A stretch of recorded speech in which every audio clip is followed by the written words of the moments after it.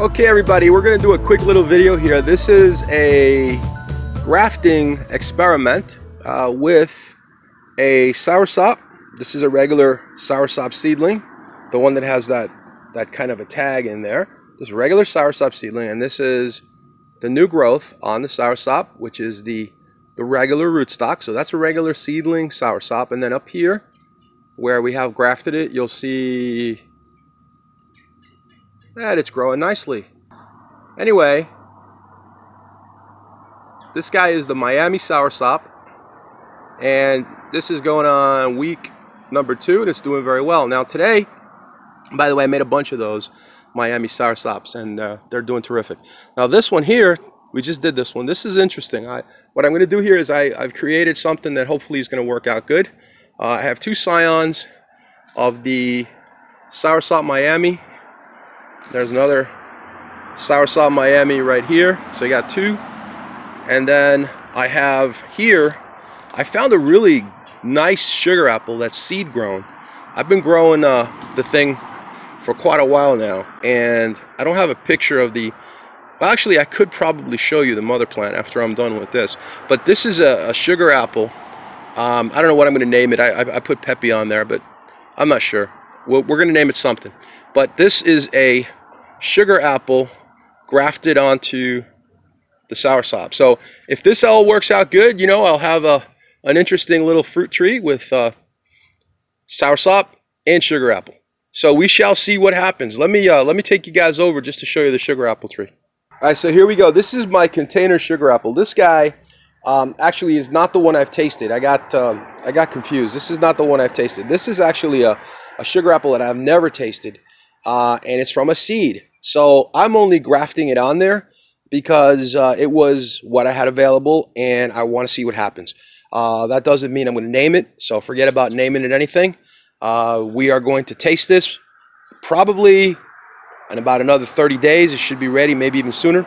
And if the one thing about this particular tree that I liked is that it already has some pretty nice fruit, good sized fruit. It actually had 3, but it lost 1. Here's another one down here, and the coloring, I'm very curious if it's going to be kind of a purplish or a mauve color, so we will see. But yeah, it's holding on real well. Nice fruit here. I hope it tastes good, and if so, then we will then go ahead and actually name it something. So here we go. It's a container grown. It is a sugar apple tree. It's probably about 7.5 feet tall. Doing very nicely in a container. I have another one in the ground that has one fruit that's much larger.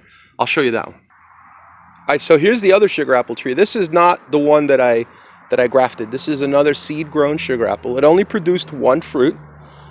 So, you know, I didn't use any wood from this tree yet. I don't know if this is going to taste good either. And even though it's been in the ground, it set a lot of, it set a whole bunch of flowers. And I think this one, I actually hand pollinated this one. And I ended up with, I think, 2 small fruit and 1 fruit like this guy here, which is doing good. He's almost ready. A couple of weeks probably will be ready to eat. So if we go around here and we look at the tree, we can see that it is in the ground and it's nicely branched, looking very healthy, doing very well. But again, when you plant from seed, you know, we really don't know what we're going to get. So I'm going to assume it's probably going to be good because it came from a really nice sugar apple that I enjoyed eating. And the differences would be, for example, when you determine whether you're going to graft something, is all of the really great features, right? Like, for example, it produces a lot of fruit, maybe multiple times a year. It's very disease resistant. The fruit tastes amazing. Good fruit set without having to worry about hand pollination. You know, you take all that into consideration before you start, you know, grafting and naming fruit trees. Tree's doing great. It's in the ground, but surprisingly enough, as you saw earlier, we have a sugar apple tree that produced 3 fruit without any pollination at all, in terms of me pollinating it, no hand pollination. Yet this one I had to do some hand pollination in order to get some fruit on it. So once again, all those things you take into consideration when you are going to finally decide if you're going to go ahead and graft fruit trees. Now, what I like to do is, you know, I've always wanted to talk about this, and I'm going to get off the subject for a minute, but we are talking about fruit and edibles, so let me bring you over to show you a grape, a Muscadine grape. All right, so I know we're talking about Muscadine grape, and I'm looking at katuk. So there's a katuk plant right here, and katuk is an edible leaf. It's used as a vegetable. And if you look over here, you're going to see that fence, and wow, there you go. You can see the fence, and you can see the green wire that I have rigged up, and then right up above the katuk, wow, the lighting is terrible over here. Above the katuk, we have the grapevine growing, the Muscadine grape. And what I usually do is I take the katuk and I trim it back quite a bit. I trim it a lot.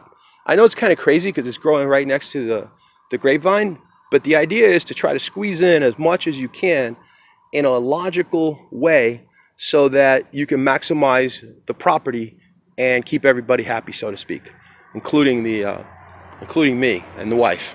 Remember the wife, don't forget the wife. All right, so as we get closer here, I'll show you. So I'm always trimming this. Got to trim it pretty soon again.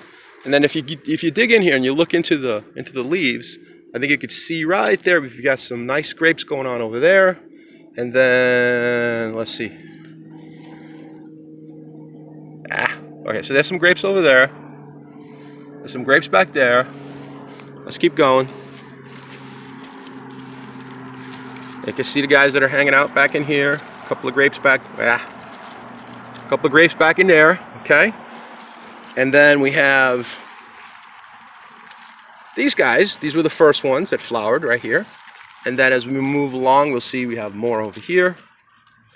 And we keep going across here. And there's probably a bunch on the other side, or at least a few on the other side. Those are for the neighbor.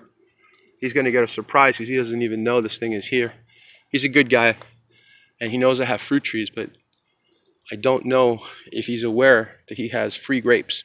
So as we come down this way, we're going to see our plant, and it's in the ground, and this thing is actually going on 6 years old, and it would have much more grapes than you see here if I had not trimmed it back profusely. This thing was huge in the pot, and I went crazy trimming it, and I trimmed it, and I kind of trimmed a little bit too much, and I kind of trimmed in the wrong places. And what I mean by that is that every year you do have to trim it back. It goes dormant, and then you have to leave fruiting spurs, okay? And I'll explain all that on another video, but I left very few fruiting spurs on the Muscadine, and as a result I got very little fruit.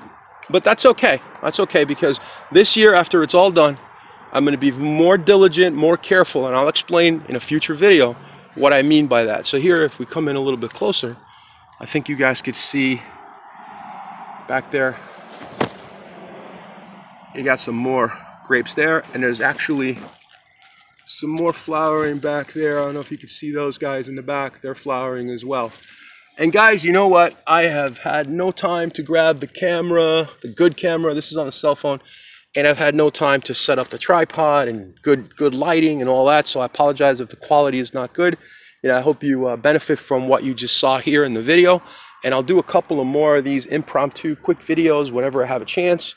Guys, I really appreciate it, guys and gals. I appreciate the fact you guys come and subscribe to my channel.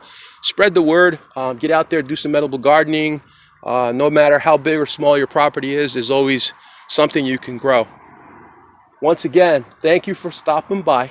If you like the channel, give us a like and hit that little subscribe button. And also the notification, hit that little bell, and you'll have updates every time we do a new video. Peace, everybody.